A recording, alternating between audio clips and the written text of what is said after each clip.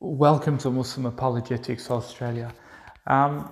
This is going to be a short video, but it's going to demonstrate the fallacy committed here when we look at historical evidence and historical data to critique a particular position. And now this is really interesting because usually those who are very skeptical, such as agnostics and atheists, the same people who love to constantly question the validity of religion, they will generally say things like, the Quran is an ancient book, it's based on tales, it's based on mythologies, it's based on hearsay, it's based on one man's interpretation. It's what Muhammad said and things like that. And the criticism and the way they criticize it, the way they look at it as an ancient text, it can't be historically validated. It can't be validated, basically. It's just, it's what one man says. But then I find this really interesting because you look at the Christian critics, you look at the secular critics or the atheist critics of Islam, you look at them, and whenever they want to criticize, for example, Islam, or let's say the Ottoman Empire, right? They always refer to historical material. And that historical material could be someone writing a letter many, many years ago, hundreds of years ago, and they take this particular letter, which is criticizing, for example, the Ottoman Empire, what they did, accusing them of committing crimes and all this sort of stuff. And it's treated, the critic takes this text and they literally treat it as if it's gospel, right? Or if it's holy, right? And they make videos about it, criticizing Islam and criticizing the Ottoman Empire for the barbarism and the brutality, the injustice or genocide or mass killing or the poor treatments of slaves, criticizing it, right? And you think to yourself, hang on a minute, but earlier you were saying the Quran is an ancient text. It was written by, a man, and it's according to the opinion of one man, and he came and he started writing the Quran or whatever it is, and we can't accept this. But the irony is, when they discover historical ancient texts, which agrees to their own biases towards Islam, it's suddenly accepted. It's, the fact that it's ancient, it doesn't matter. In fact, for them, it's like a prized treasure. Honestly, it's like they find gold, ample gold in a cave, right? It's treasured. It's like, oh my God, look at this masterpiece. Now, can you imagine, folks, in the 20th century, 2020, we're in the year 2020, and many people write criticisms against Islam, right? Suppose, in the year 3050 or 3022, 1,000 years from now, into the future, can you imagine someone finds a letter dated to 2022. It's 1,000 years old. And then they say, oh my God, look at this. This must be true about Islam. Someone literally started criticizing. They found this letter criticizing Islam. Or, criticizing, say, Recep Tayyip Erdogan. I'm referencing Recep Tayyip Erdogan because, critics say, oh, you look at him as a khilafah. Suppose, you found CNN or BBC this letter criticizing Erdogan, right? But now, whatever the media says, it must be true. Yeah? Can you imagine that we find this letter that's dated in 2022 and we're like, oh my God, this must be true. It must be true because it was written in the year 2022, criticizing Erdogan, right? People will say, that's just the media. It could be right, it could be wrong. Why are we treating it like it's some special document?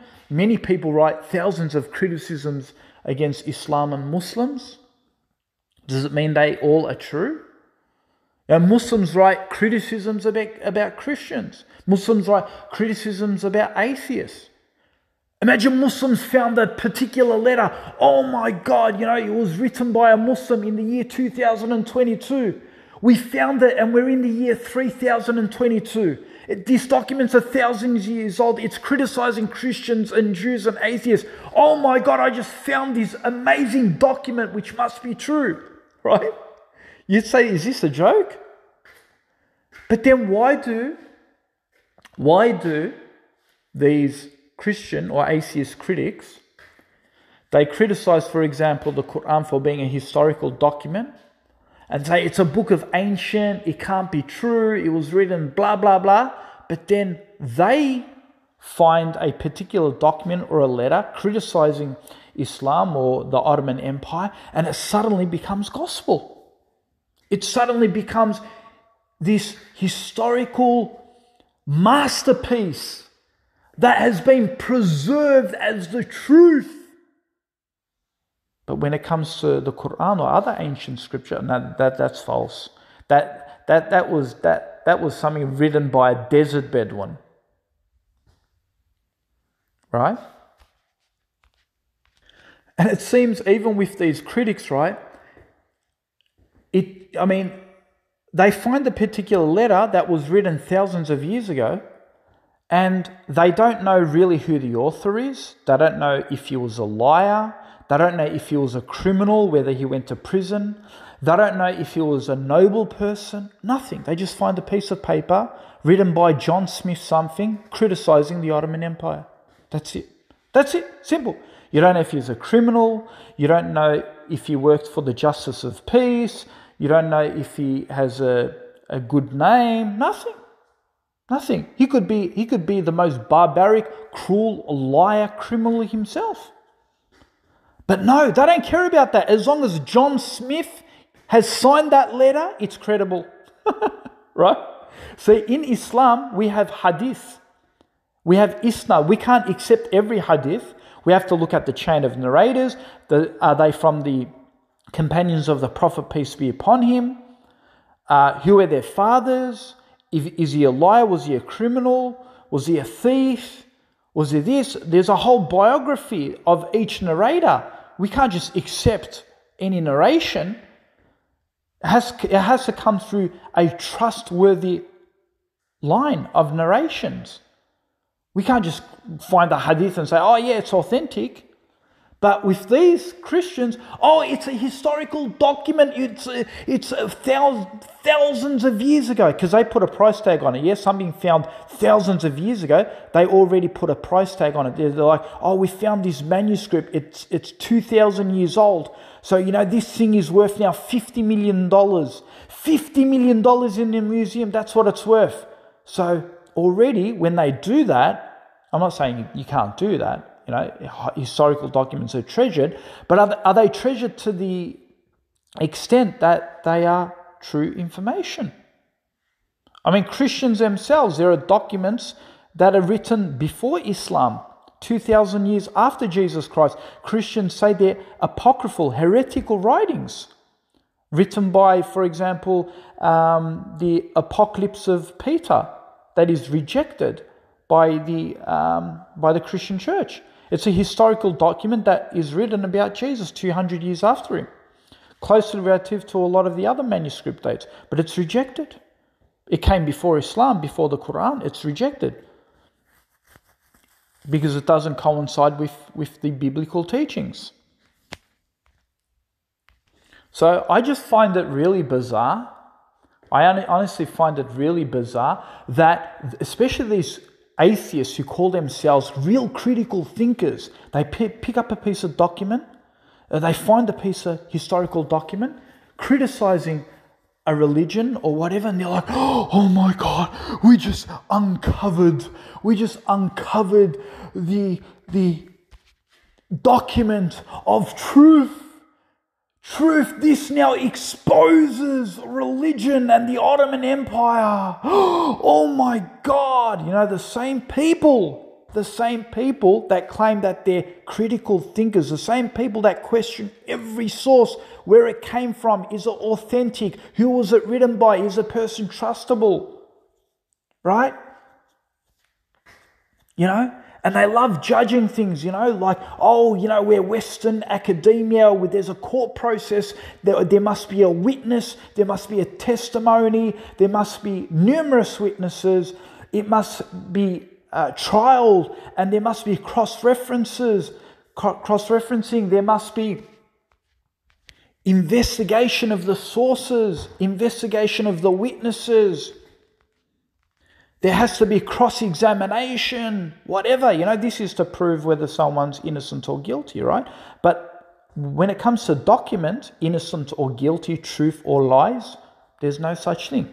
John Smith is his name on the bottom of the document. We're going to accept it as truth. It's a historical monument. We're going to make now a 10-minute video criticizing the Ottoman Empire because we found a particular letter criticizing the Ottoman Empire, right? So whatever he says, the experiences he had with the Ottoman Empire must be true. When he could just be a liar. He could just be anti-Islam, an anti-Islamic empire, right? He could lie through his teeth. No, we're not going to accept that. We found a 1,000-year-old document that criticized the Ottoman Empire, therefore it's true. These are the same atheists that say they are critical thinkers. They are critical thinkers. They really are skeptical with the investigation. Unbelievable, isn't it? The hypocrisy.